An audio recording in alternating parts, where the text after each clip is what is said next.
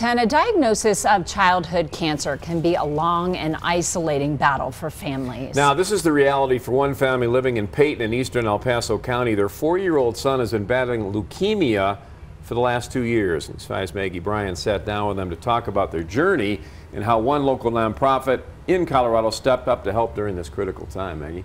Yeah, Rob and Diane, Samantha Jessup tells me the support from loved ones was overwhelming at the beginning of their journey, but faded out when they needed it most. That's when they found the nonprofit There with Care. 4-year-old Charlie Jessup has a lot of light to give.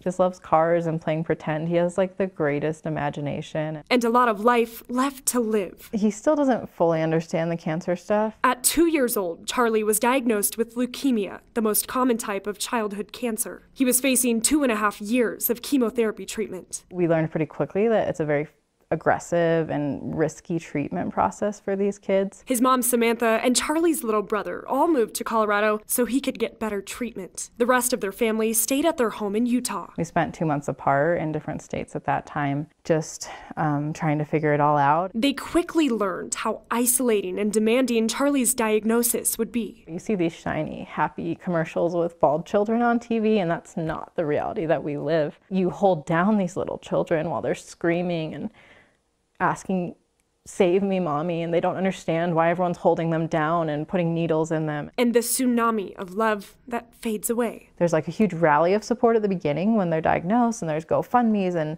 blankets and stuffed animals and toys everywhere, but then it just kind of dies off and you're still in this battle.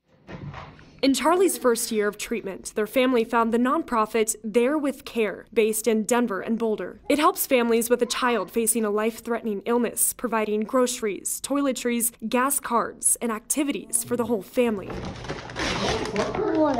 A volunteer will just bring them to your door. Through deliveries twice a month. Cancer and critical illness just doesn't hit just the patient, it affects everyone in the family. The founder and CEO of There with Care started the nonprofit out of her home 18 years ago. It has now grown to serve 260 families each day. We call, we show up, we keep checking in, we're not afraid to ask, how's it going?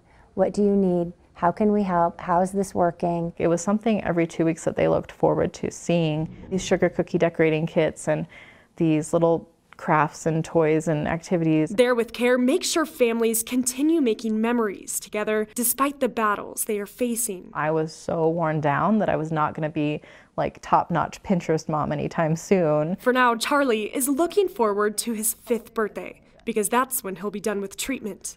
Until then, his family is just thankful they've had so much support from strangers that became family. And from now until the end of the year, if you donate to There with Care, they will double your donation. We have a link to do that over on our website at KOAA.com. Diane.